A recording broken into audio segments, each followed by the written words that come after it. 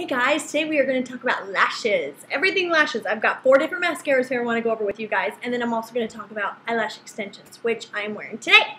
Okay, so the first thing I'm going to talk about is mascara, because I don't wear a lot of makeup. I'm not big into a lot of base or blushes or eyeshadow or liners. I mean, I do wear that stuff, but I'm a mom. I'm a very busy mom, so every day it's not something that I wear. I don't put on a full face of makeup every single day.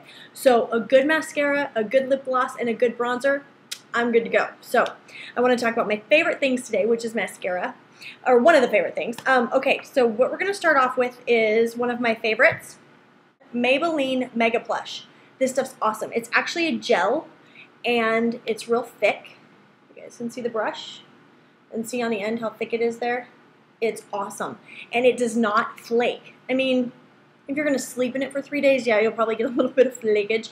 But no, right off the bat, it does not flake like a lot of the mascaras out there do. I really, really like it. It goes on nice and thick since it is a gel. They do have it in waterproof and regular. I don't ever use waterproof. But if you need a good plumper, this is it for you. I mean, it's awesome. Just throw it. Okay, so we're done with that one. All right, the next one is Rimmel Glam Eyes. This one is not as thick as the gel. You'll see the brush is really, really fine.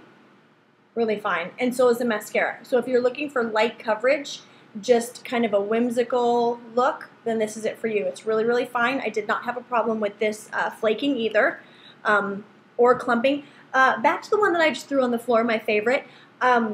It can have a tendency to clump. So have an extra brush on hand just to kind of brush it out, and then it's not a problem. It's so thick because it's that gel that it can clump, but it doesn't flake, and that is the one thing that I can't stand when you get all those little speckles under your eyes. It's not a good look. Okay, so anyway, this one's good. It's just finer. Maybe if you don't want to look like you're wearing mascara, this one would be a good one for you, and I do believe they have this in waterproof. Okay, the next one is Old Faithful, Maybelline. Great lash. This stuff is awesome. I know it's old school and it's a cheap mascara, but it works. It's a great go-to mascara when I always have one of these around. But as a side note, this is pretty much the only mascara, at least that I find, that you can wear with false lashes. It doesn't hurt them at all. So keep a tube of this around in case you're going to get extensions, because this is the only one that you're allowed to use with those extensions. At least with mine, that's what you're supposed to use. And we'll get into the extensions here in a little bit. But great lash. I mean, it's just a good one to keep. I mean, it's been around for like 80 years. Just kidding, it has not been around for 80 years, but it feels like it. Okay, this one, this beautiful little baby that I love. I love, love, love the bottle. It is Scandalous Eyes by Rimmel. It's not a good mascara. I love the brush. See how it has that little bubble on the end? That's really, really cool. It flakes like crazy. I mean, literally, I had this on for an hour, and I had flakes under my eyes. So, needless to say, this is a brand new tube. I have not really used it. I mean, it was almost $9, so I don't want to throw it away, but it's definitely not my favorite. As far as coverage goes, it's great. It's nice and thick. I really, really like a thick mascara, but I just don't like the flaking. So, this one, great tube, great coverage, but it flakes, so no. Okay, next thing, eyelash extensions. So I just started getting my eyelashes done, and I have to say I'm thrilled with them. I absolutely love them. If any of you guys are out there thinking about getting eyelash extensions, I highly recommend it. I don't suffer from allergies, but I know a few of my friends that do, and when they go ahead and get their extensions, they use a sensitive glue. So just ask your lady, whoever is going to do them, see if she has that sensitive glue and it's hyperallergenic and it's just better for people with allergies or sensitive eyes. I highly recommend using that type of glue. I use the regular glue, which is it's just a black semi-permanent glue, I believe. And they are individual lashes, and so she takes each individual hair and then glues them onto my lashes. So you can wear mascara with them. If you do, you have to use this one, Old Faithful. So right now all I have on is mascara on my bottom lashes, and then I have extensions on the top. Mine are size 11s, sorry. They go 10, 11, 12, I think they go all the way up to 14, and I'm sure you can find them even longer. A lot of the times they'll do like one size all in, like say 11's here and then 12's on the end. I didn't want to go too long. I didn't want it to look too fake, so I just went with 11's, and I'm really happy with 11's. I have lost a few since I had my fill, which has been about 2 weeks. So this is probably short 5 lashes on each eye. And I'll give you guys a close-up here in a minute.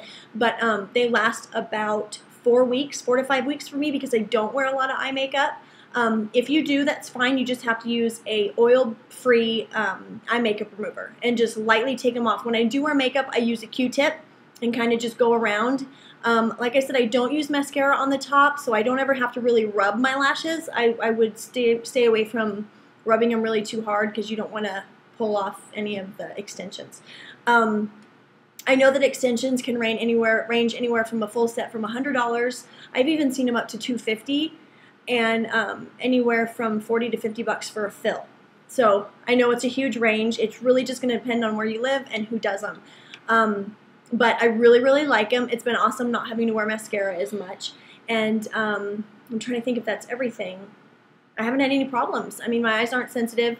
After you get them done and you get up and walk off, you can't even tell that you had anything done. You should not be able to tell that you had anything done. If your eyes are feeling really sticky or you're feeling like burning, be really careful with that because the fumes from the glue are really strong. So you want to keep your eyes shut until they're finished gluing. Or finished drying. And then, so at this point, I'm just going to go ahead and give you guys a close-up. Just remember, mine are about 5 lashes short right about now because I think I've lost a few since the 2 weeks ago when I had my fill. But I love them. If you're thinking about doing them, I highly, highly recommend it. Just make sure you find someone in your area that's got really, really good referrals. Make sure she knows what she's doing because these are your eyes. You want to make sure that you're going with a good person. So I'm going to go ahead and get up to the lens. I don't know if you'll be able to see them very good, but... Hi! You can see that the glue is black, so they don't show up. And that's them. Hope you can see. It's kind of hard. I'm doing all these movies on my Mac, so I can't really zoom too much. But anyway, hope you guys get the idea. Hope you like it. Hope you go out and get beautiful lashes. And if you do, leave me a comment. Let me know how much you love them. And if there's any other questions that I left out that I didn't answer for you, go ahead and leave me a comment, and I'll make sure I do. All right, guys, keep smiling and have a great day. Bye.